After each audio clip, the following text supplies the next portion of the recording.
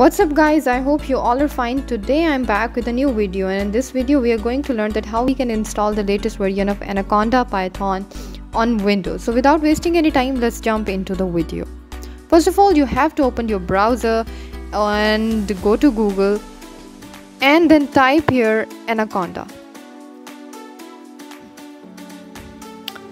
Then click on the first link, which is www.anaconda.com, which is the official link. So just click on that link and it will redirect you to their home page, and this is their home page. And you can see the big green button with the download on it, and you can directly download it for Windows, and you can also get some additional installers. So for Windows, Mac and Linux, so if you click on Windows, so there are two options for 64-bit Windows and for 32-bit, and as well as you have options for Mac OS and for Linux. So it depends on you whether you're using Windows, Mac or Linux. So download 64-bit. I'm using 64-bit, that's why I'm clicking on it, and now let's download. It will take few seconds to download depending upon the speed of your internet connection. So you have to wait for few seconds or few minutes, so be patient.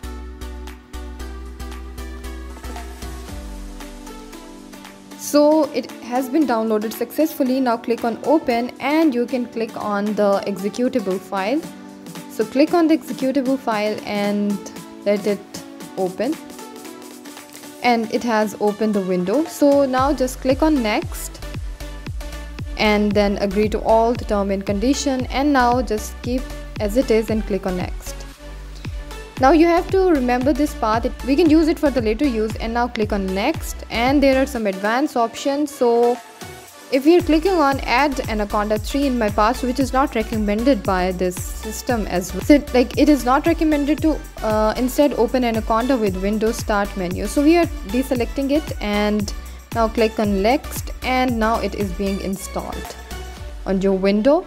So be patient, it will take a little bit time depending upon the speed of your PC as well. So because it is a heavy software, so it can take some time, so be patient. Now it has been installed successfully, so click on, so now deselect both these options and click on finish. Now go to the start menu and type here Anaconda and click on Anaconda prompt. And now to check the Python version and check whether it's working or not, so type here Python version. So you can see that Python 3.9.12 is installed on my PC. So now let's close this and again go to the start menu, and now this time open the Anaconda navigator. So it will launch the home page of Anaconda, and it will take few seconds to initialize the whole window of Anaconda. So let's wait for it.